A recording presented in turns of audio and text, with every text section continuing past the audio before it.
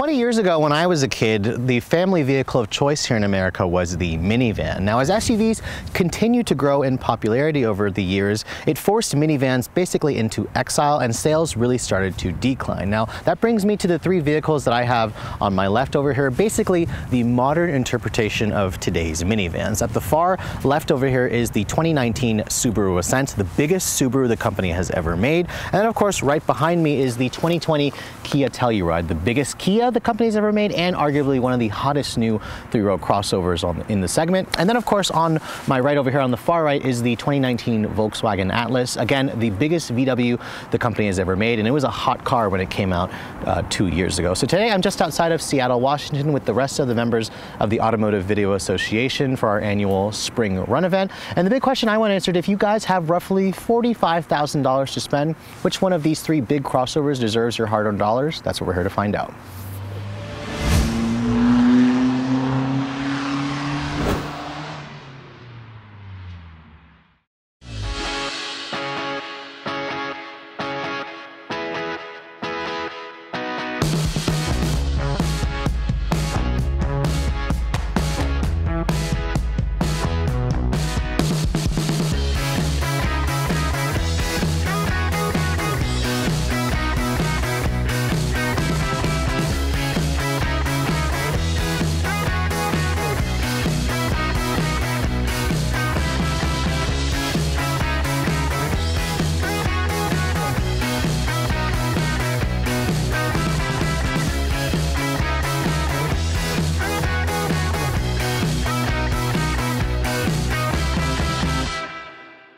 So one of the main reasons why minivans quickly became uncool, they became soccer mom cars, were the overall design of those vehicles. Even today's modern minivan still kind of has a bulbous, just uncool factor that a crossover or an SUV just doesn't have. So let me start with the exterior design of the Subaru to start with. This is, again, the biggest Subaru the company has ever made. They really stressed that when they introduced this car last year. And honestly, its design is probably the weakest link when you look at the other two competitors. It just looks like a bulbous, just ballooned up Subaru Outback. Now, thankfully, design isn't necessarily what sells crossovers because the Subaru still is a relatively handsome car. This touring model that I have will have the LED headlights, which are steering adaptive. You have an LED daytime running light, an incandescent turn signal here, an LED low and high beam, and then you have LED fog lights. Now, the Subaru does make their LED headlights as optional. You have to at least go for the limited trim and up to get the LED headlights. And then, of course, you have the traditional Subaru grille here with their Hawkeye designed headlights, and then you have some gray cladding here. Overall, I think the design is a little bit on the conservative side, a little more minivan-like from certain angles, but hey, if you want a conservative look, the Subaru has your number all over it. Now, in contrast to the Subaru, the Kia, this is a car that really stands out in terms of its design. A lot of people will mistake this thing for maybe an Escalade or a Range Rover. It has a really nice presence to it, and especially when you look at the Telluride name kind of spelled out along the actual hood. If you guys are looking for LED headlights on your Telluride, you have to buy this SX trim. I'm not entirely sure why Kia limits it to this high trim level. You also get LED fog lights here. You have an amber illuminated daytime running light, LED low and high beams, and then incandescent turn signal. You have the biggest Kia Tiger nose grille at the front, which definitely looks really good on the Telluride. I think this is arguably one of the most handsome new three-row crossovers in the segment. Kia really nailed the design. It's going to continue to stand out for a long time. Now, in relation to this, the Kia, the Volkswagen was technically one of the first boxier entries, although Honda's Pilot back in 2009 was technically the first boxy application, but this has a lot of styling cues from that second generation Pilot. VW again said this was the biggest Atlas they ever made.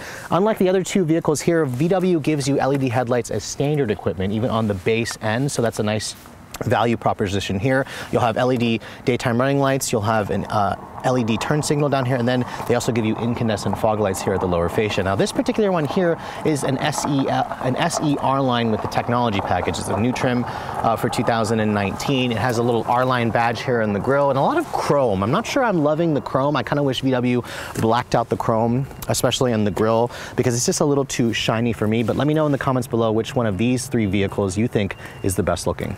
So from the side profile of these three vehicles, you're not going to be mistaking any of them for minivans. For one, they don't have sliding rear doors, and they have significantly more ground clearance because remember, SUVs are the cool soccer mom cars. Now I want to talk about the actual size of each of these vehicles.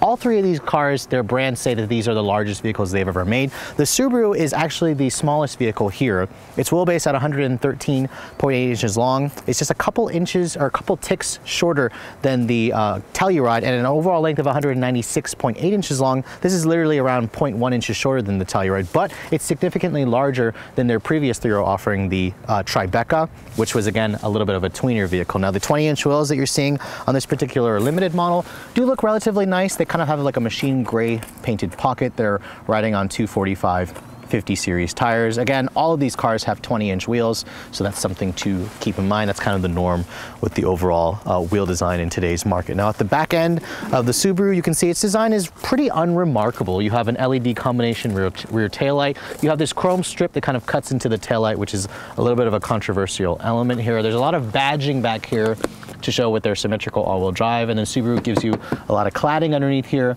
with a nicely integrated dual exhaust with nicely integrated parking sensors as well. Now this limited model does have a power rear liftgate. That's always very important to have. And you can see in terms of the cargo capacity, the Ascent surprisingly had a very good amount of space when it was first introduced. You're looking at around 17.6 cubic feet of space with the third row seat up, so it's very usable. If you look underneath here, Subaru also gives you a very good amount of storage space. You can actually put the tonneau cover underneath here, and if you want, you can fold down the rear seats,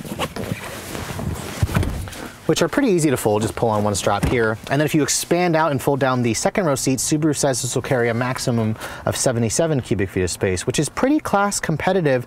It's about what you get in the Toyota Highlander, a little bit less than what you get in the Honda Pilot. Now in contrast, let's move over to the Kia. Its profile is definitely a lot more boxy versus what you get in the Subaru. It's got these black 20-inch wheels, which are included on the SX trim. They're also riding on a 245 50 series tires, so basically the same size wheel and tire on the Subaru. They're wrapped in a Michelin tire, which is probably my preferred choice of tire, but as you can see here, lots of black cladding. This car has less ground clearance versus the Subaru, which is 8.7 inches. This one's around 8 inches of ground clearance, so it's a pretty good amount still. Now you can see there's a lot more silver trim over here on the door handles, around the windows, and the Telluride's wheelbase is slightly longer at 114.2 inches long, so like 0.2 inches, but this is also 196.8 inches long, so it's a smidge longer than the Subaru. Now at the back of the vehicle, its design is definitely a little bit more interesting. I like the way the taillights look. You've got almost a full LED taillight, except for the reverse light, which is just an incandescent. You have an LED turn signal and LED brake lights. You have these nicely well-integrated parking sensors with some silver trim and more black plastic cladding. The exhaust tip, instead of a dual exhaust, it's just kind of a single outlet dual exhaust on one side. I would prefer if Kia actually split the two up like what Subaru does. And then you can see here again, the Telluride name is spelled out on the back of the vehicle just like it is on the front. Now in terms of the cargo capacity, even though this is about the same size as the Subaru, Kia rates this having more space in the cargo area with the third row seat up. With it up, you're looking at around 21 cubic feet of space. Kia says it's the best in the industry, although the Chevy Traverse does offer more. That's a considerably longer vehicle versus the Kia. Underneath the floor here, you do have the same kind of storage, the underfloor storage. So that's really nice. You could theoretically put, 6 or 7 people in this vehicle with most of their stuff, although they will have to travel a little bit light. If you want to fold down the seats, the Kia's is a little bit easier. It automatically folds down the headrest and then it folds flat. And this is a little bit more flat to me. And then if you fold down everything, Kia says this is rated at 87 cubic feet of space. So 10 more cubic feet of cargo space versus the Subaru. That's a pretty big deal, especially if you guys plan to fold down the second row and the third row and actually use this thing to carry your cargo capacity. Now, in relation to the other two vehicles, the Atlas is the biggest car here, and it definitely shows on the inside, which we'll talk about in just a moment. Its wheelbase at 117 inches long is 3 inches longer than the Kia, about 3.5 inches longer than the Subaru, and at an overall length of 198 inches long. This is the biggest vehicle here. This is almost like Chevy Traverse size, although the Traverse I think is around 4 inches longer. You can see the Atlas also comes with 20-inch wheels. This is new, part of the R-Line package. That's a new option for 2019. They're wrapped in fatter tires, 255 50 series R20s on Continental tires. So I really like the wheels on the Atlas. I actually prefer them over the black wheels that's on the Kia. I just think it's a nice, clean, simple design that goes well with the lines of this vehicle. This is definitely the most boxy car here. I think it's more boxy than the Kia at times, at least from certain angles. And then the rear is a little bit more bland. I think the Kia has the best looking rear end. You guys can let me know in the comments below which one you guys think. It's also got a chrome strip here that cuts between the two taillights. You kind of have an LED combination taillights. You have an incandescent turn signal reverse light, but you have an LED brake light. Down here, the Atlas also has these nicely integrated rectangular dual exhausts, and no black plastic cladding. Instead you have this black painted cladding, which definitely looks a lot more upscale. It's got more chrome trim on the bumper here. My tester has a towing package for $500. And then if you want to open up the rear liftgate, it also includes a power liftgate. Most of these cars have that. And the Atlas has about 20.5 cubic feet of space, so slightly less than the Telluride, which is surprising considering this is 2 inches longer. And then if VW says if you want to fold down all the seats, so if you fold down the third row and the second row, this will give you a maximum of 96 cubic feet of space, which is, again, 10 more cubic feet of space versus what you got in the Telluride. So that's a pretty big deal. This is one of the largest in the segment. You have to go up to a Chevy Traverse if you guys are looking for the most space. Underneath here, VW also has underfloor storage, but it's not quite as deep as what you got in the Kia and the Subaru, so that's just something to keep in mind.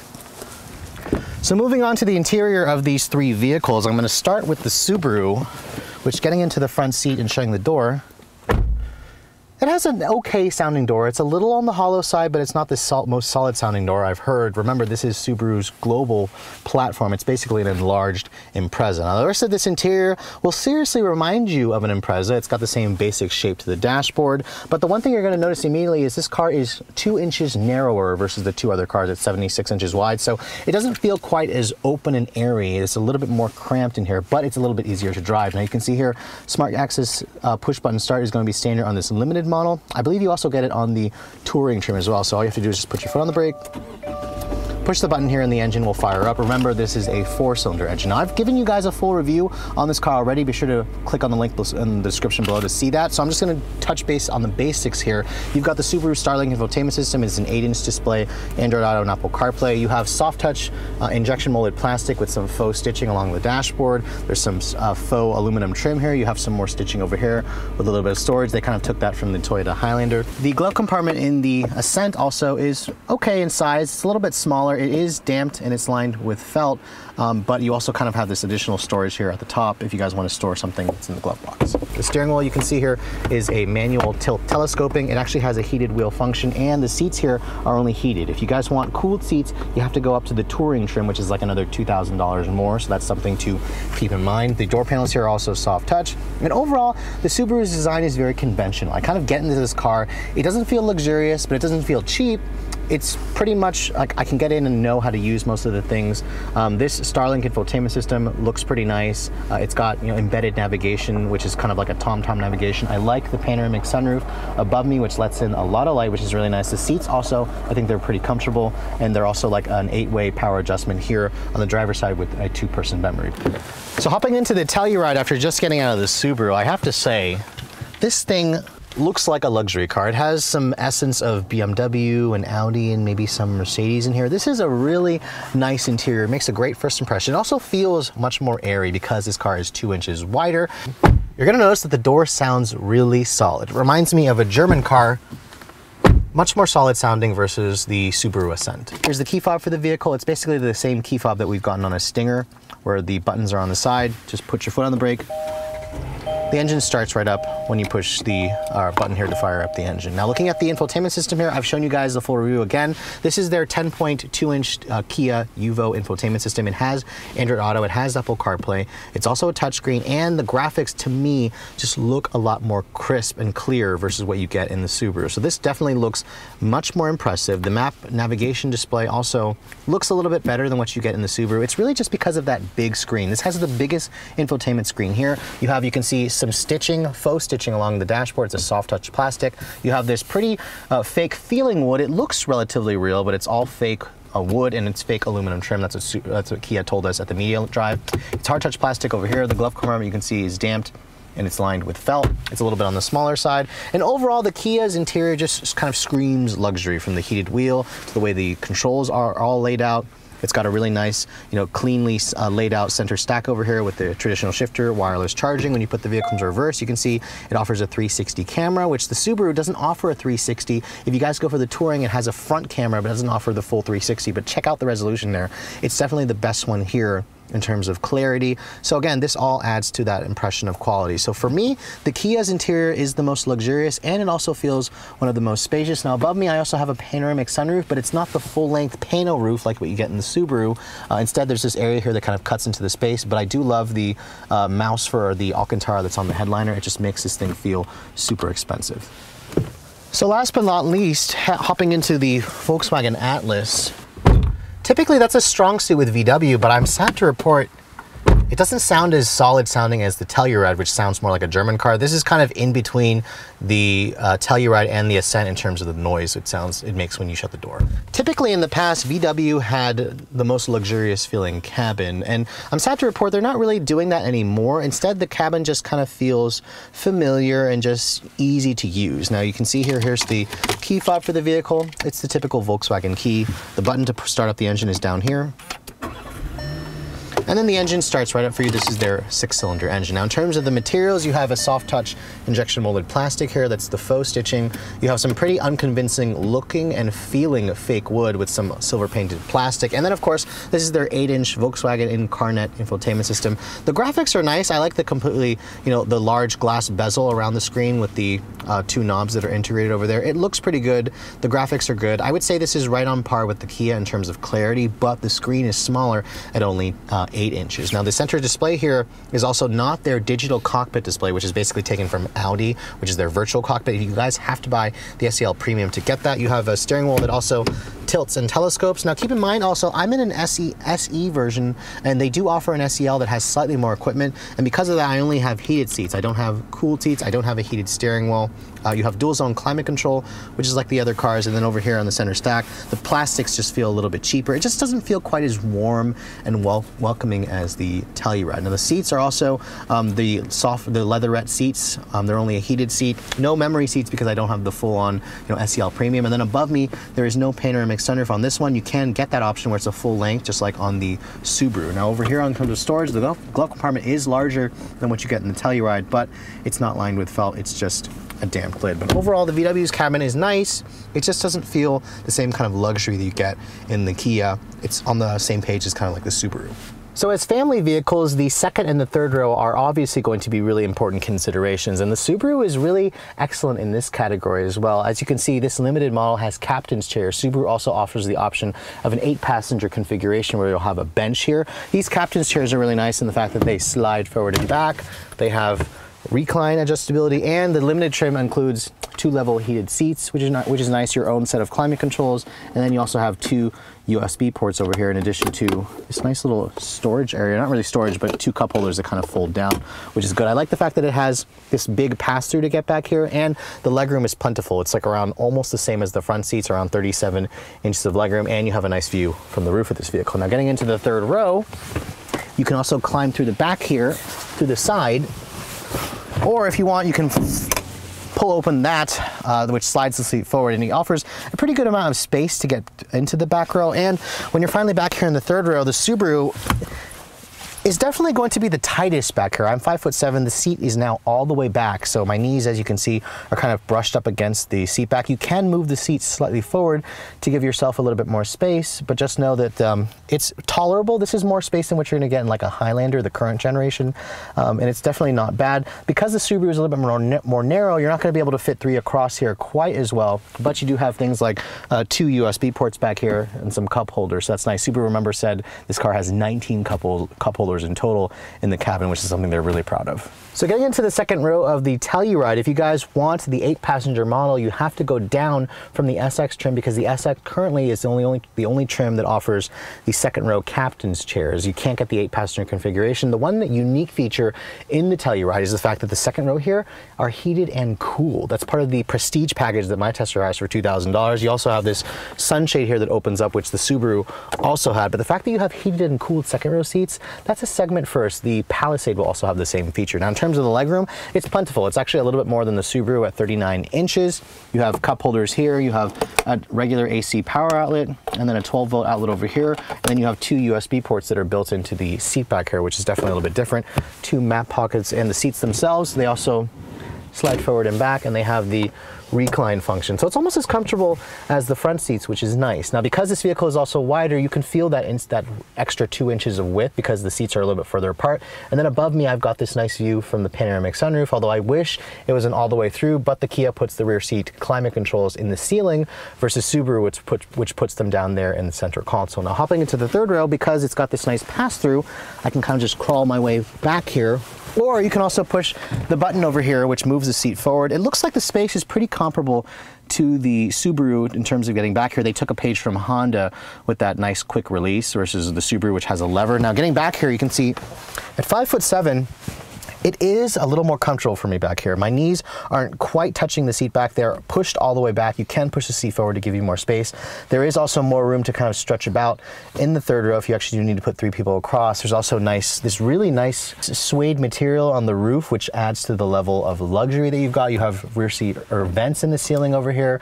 There's some LED lighting. The materials back here are hard touch plastic, but you have cup holders back here galore, and then you also have 2 USB ports. So it's kind of similar to the Ascent or Kia. Also really sweated the details when it comes to third row seat passengers. So finally, getting into the back seat of the Atlas, you can see my tester has a bench seat back here. Now, surprisingly, the Atlas only seats up to 7 people maximum because the third row only sits 2 across as opposed to 3 across like the other 2 vehicles. Very strange considering how big the Atlas actually is. But you can see the second row here has basically the same amount of legroom as the Telluride, around 38 inches of legroom. There's almost a nearly flat floor here, so if you have to put a middle passenger here, you could easily do so. You've got 2 USB ports, a power outlet, and then your own set of rear seat climate control. This one doesn't have heated rear seats, but because it's a lower trim, it is available if you guys go up to the higher trim models. Surprisingly, just being an SE trim, it does have the rear window sunjays, which is nice. Hard-touch plastic materials here, and then you have 2 map pockets and then an armrest that also folds down to give you cup holders if you only wanted to put 2 people here. Now getting into the third row, because it doesn't have the captain's chair, because there's no fancy nice opening right here, so you have to slide this seat forward. Not quite as easy as the Telluride, but it's about on par with the Subaru probably. There's a lever you pull. And then getting back here, let me show you guys the space in the third row. Oh, Jesus, that.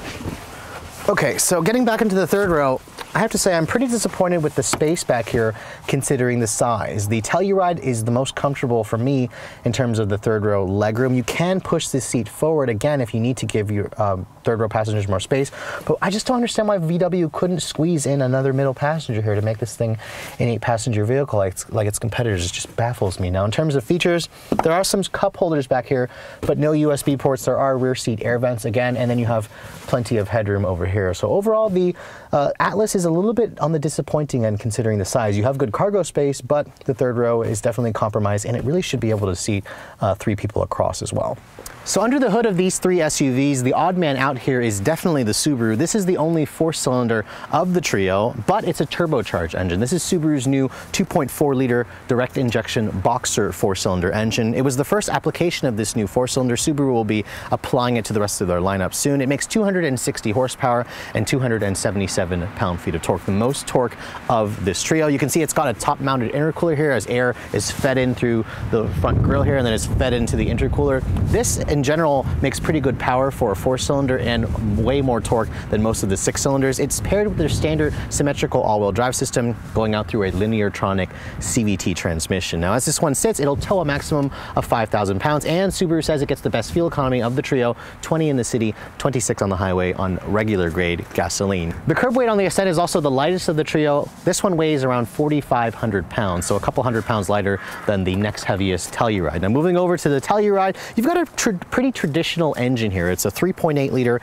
naturally aspirated V6 with their gasoline direct injection. That's what GDI stands for. It makes 293 horsepower, so the most powerful engine of the trio, but 262 pound-feet of torque, so the least amount of torque, which is surprising considering this has the biggest engine. But again, it's a naturally aspirated engine. It all goes out through an 8-speed automatic transmission that is Kia's own design, and properly equipped, this will tow a maximum of 5,000 pounds. Now the Telluride is a little bit more thirsty versus the Subaru. It's rated at 19 in the city, 24 on the highway. And as this one sits, being the fully loaded SX model with all-wheel drive, weighs around 4,600, 4,700 pounds. Now moving over to the Volkswagen, this is the biggest vehicle out of the 3 here, and it also has an engine that falls mid-pack. It's the company's 3.6-liter VR6 engine. So it's a strange bank angle, like a 28-degree bank angle, something like that. It's basically 2 3-cylinders merged together. It makes 276 horsepower and 266 pound-feet of torque. It's a naturally aspirated engine with port injection. Now it all goes out through, again, an 8-speed automatic transmission. That's a Volkswagen transmission. And when properly equipped, this will tow a maximum of 5,000 pounds. This particular one is front-wheel drive, so it does get a little bit better gas mileage, 17 in the city, 24 on the highway on regular. If you guys go for the all-wheel drive model, it's the thirstiest vehicle here at 16 in the city, 23 on the highway. And that's not really a surprise considering if you guys go for the all-wheel drive model, this one will weigh close to 5,000 pounds. This one being front-wheel drive is around 4,700 pounds. So you guys are all probably wondering, how do all three of these vehicles drive? Well, let's get on the road and see how they all compare. So to get things going, I'm going to first start my driving impressions in the Volkswagen Atlas. This is the biggest vehicle here, but it's also the front-wheel drive offering, which most people are going to buy this with all-wheel drive, but it does make the Atlas a little bit lighter and a lot less expensive versus the fully loaded one that I drove last. Now, it's been a couple of years since I drove the Atlas, and I have to say the Atlas still drives very nice, but the problem with the car is it just doesn't feel like a German car to me. There are times where I'm driving this thing and I feel like I'm driving an American car. Now, they did, obviously cater this vehicle for American car taste. I mean, it has a very comfortable ride quality. You sit up nice and high. The seats are very wide, so they're tailored to, fit our wider frames and whatnot. They're very comfortable seats, even though these are the faux leather interior and whatnot. This is still a very nice driving vehicle that I think will make a lot of people happy when they are tooling around in this thing. But getting onto this road over here, the front-wheel drive model cannot put the power down because the road's a little wet, but 0 to 60 time for this car is around 8 seconds with all-wheel drive. It's got a pretty responsive 8-speed automatic transmission, which isn't quite as responsive as the 8-speed that's in the Telluride per se, but you've got very good visibility. This car has their technology package, so it has the adaptive cruise control, which is actually optional in this car. It does have their forward emergency braking and lane keeping assist as standard, but the Kia and the Subaru, come with the full active suite of driver stuff, which is actually standard. You don't have to go up to a hair trim or pick an option package to get it. And overall, really where the Atlas falls short for me is just in the overall, driving experience. It's not the most engaging to drive. It feels like I'm piloting around a minivan at times. It just feels very big. So if you guys don't like driving big cars, you're gonna prefer to, drive something that's a little bit smaller like the Subaru. Noise levels in here are also very good. VW really stressed, low road noise, low wind noise, low engine noise, and they really, I think, achieved that mark. This is probably one of the more refined vehicles in the VW line. Remember, this is their class-seating vehicle. This is the car that's, their flagship SUV. It's the biggest thing that they currently make. So moving on into the Subaru Ascent, having just got out of the Atlas, you instantly feel just how much more nimble and smaller the Ascent feels. Remember, this car is 2 inches narrower than the other two, which does mean you have a little bit less interior space, but honestly, for the way this thing feels behind the wheel, it feels like you're driving a smaller car. Now, if you guys are coming from something like a compact car like a Honda Civic and whatnot, or a Toyota Corolla, this will be the easiest to drive because it feels so light, it feels so effortless. It's got a really responsive CVT transmission, and usually I hate CVTs, but Subaru's Lineartronic is one of the better ones in the industry. It's got a really responsive turbocharged engine as well. It just has the most torque in the segment. You really feel that torque the instant you put your foot down in this vehicle. It just feels really energetic, especially when you're looking at just passing power. Now, putting your foot down here, the CVT does mimic shifts, and it instantly feels so much faster than the Atlas, which had kind of a lazy, wheezy V6 where you had to push the engine hard. It also vibrated a little bit. This is really refined, smooth, and it's also not coarse sounding, which is a really surprise for me. I was genuinely impressed when I drove the Ascent last year, and I'm still impressed today driving this car. This is one of the better driving cars. It has the kind of the sportiness of the Mazda CX-9, but it actually feels a little bit quicker and it just handles well. Really, the only downside with the Subaru is the steering feel is a little bit numb. It's a little too light. It doesn't really have like a sport mode or anything like that, which I guess you don't really need something on like a vehicle like this, but it does have paddle shifters behind the steering wheel, which is good. It gives you 7 virtual ratios. Now, in terms of the visibility, Subaru is also well known for that, and the Ascent is no exception. You have a very good view out of the front, good side mirrors. Their EyeSight driver assist technology is standard equipment on the Ascent. So again, it's going to add to that strong value, that strong safety quotient. And I think a lot of Subaru buyers are going to like the overall feel of this car. It's just a really well-rounded car. It's got a really good ride quality. The seats are comfortable. You can see out of it well. This is the easiest car to drive on an everyday basis. And if you find your favorite back road, this thing will also, make some or have some fun with you in a pinch if you guys decide to, push this thing a little bit. And finally, last but not least, hopping into the Telluride after just getting out of the Atlas and the Ascent.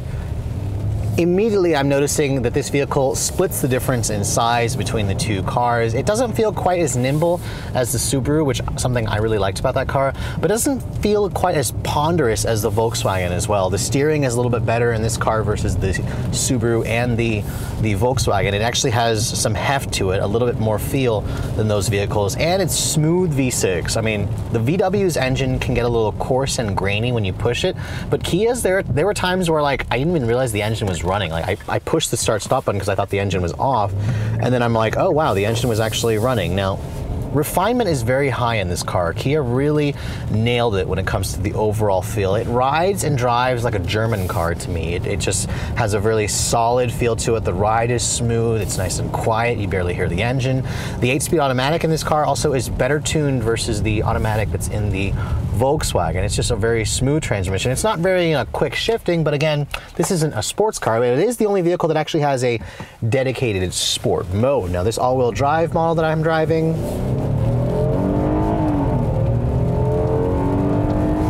will get out of its own way quite nicely. I mean, this is not as fast as the Subaru for sure, but it is way quicker than the Volkswagen, and the engine has a nice throaty response to it. It actually makes a pretty nice snarl when you push it. So it is an enjoyable to drive vehicle. Again, not the most sportiest, but you know, it's comfortable, and that's what's important. Now, the quietness in here is also good. It's very, very quiet in terms of the road noise, in terms of the wind noise, in terms of the engine noise. And, you know, this thing will hustle relatively well when you start pushing it on a back road. And really, the visibility is also really strong. I like the very low dashboard. It's comparable to the Subaru, which Subaru typically has the best visibility. This is better than the Volkswagen easily. Good side mirrors. Kia's DriveWise package is standard on the Telluride, so you don't even have to get the full-fledged model to get their, you know, driver assistance stuff or the adaptive cruise control. But really, a lot of people are going to get in this thing. It's going to be easy to drive. Doesn't feel the lightest or the sportiest, but that's okay because you don't really buy a vehicle like this, you know, to be doing, you know, attacking your favorite back roads. The Telluride is comfortable, it's competent, and it's going to be kind of just that Goldilocks car that's just right for a lot of buyers. And I really like what Kia has done with the overall driving dynamics. They've really positioned it strongly in the segment, and I'll be curious to know how this sister vehicle, the Palisade, drives in comparison to the Telluride. So after spending the day driving all three of these three-row family crossovers, I have to say this is probably one of the most real-world comparisons that I've ever done. It's probably a question that a lot of you guys, especially new families, my generation, are facing. Which three-row crossover should you get, especially when you have all three of the newest ones here? So I'm going to talk about all of their strengths and their weaknesses and then rank them based on my personal preference and just the facts from driving these three vehicles back to back. Let's first start with the Volkswagen Atlas, because this is the biggest vehicle here, and it's also the least expensive vehicle here at $40,200. Now, of course, that least expensive claim comes with an asterisk because this is a front-wheel drive model. It's an SE technology package with the R-Line Sport Appearance package. So this one doesn't have the same kind of equipment that you got in the Subaru or the Telluride, and from the driving dynamic portion, you can see the Atlas does ride and handle well, but at times it does feel like a minivan because it's so big. It's also the most sluggish. The V6 is definitely overtaxed by the weight of this thing, and being a front-wheel drive model is just kind of added to the whole cheapness factor for me. I think most people who buy crossovers like this should just get all-wheel drive. Keep in mind, if you guys also get an SEL Premium with all-wheel drive, this one would be the most expensive vehicle here at just under $50,000. Now, this one I would definitely rate as third. So let me go over to my second place finisher, which is the Subaru Ascent. This is still a really great choice in the segment. When I first drove the Ascent last year, I found it to be a really well-rounded blend of all the strengths that I liked from the other competitors. It's got the turbo engine in this vehicle, which makes it feel like the quickest because of the torque. Its CVT, while isn't the choice for enthusiasts, does put the engine in the meat of its power band, and the Ascent actually feels the sportiest to drive to me because it's the smallest and also not the narrowest vehicle here, which makes this vehicle feel a little bit smaller. Now, in terms of price, Subaru also splits the difference, although if you look at the high end, this is the cheapest model. This limited trim is around $42,500. Spend another $2,000 if you guys want the touring trim, which offers the cooled seats. All-wheel drive, remember, is standard on the Subaru, where it's like a $2,000 option on the Telluride are on the Atlas. Really, what makes the Subaru fall short of first place for me is the fact that it looks a little like a van at times, or like a bloated Outback. It just doesn't have the gotta have it factor, the cool factor that my winner has, which is the 2020 Kia Telluride, because this car really makes a statement when you guys are driving it. I think it looks fantastic. I think it will stand out. It's got an interior that would really make a luxury car proud, and Kia has also priced it extremely well with this fully loaded SX model sticking for around $46,800. Now, keep in mind, this is the most expensive vehicle of the trio, but if you had fully loaded models of each, this would be $44,000, this is $46,000, and that would be $49,000. So the Kia is kind of splitting the difference. It has the biggest back seat, it has a very usable cargo area, it has the heated and cooled second row seats, which is a really nice addition, and it has the largest infotainment system with, of course, the driver assistance stuff as standard, just like it is on the Subaru, whereas Volkswagen, again, makes you pay extra for something like adaptive cruise control. But I hope you guys have enjoyed my three-way comparison between all three of these family crossover vehicles. They're all really great choices, but for me, my money would go to the 2020 Kia Telluride. If you're also looking to see the latest cars I'm testing, be sure to follow me on Instagram at redline_reviews, like us on Facebook, and as always, guys, please keep subscribing to the Redline Reviews YouTube channel for all the latest reviews. Thank you so much for watching. I'll catch you all in the next video.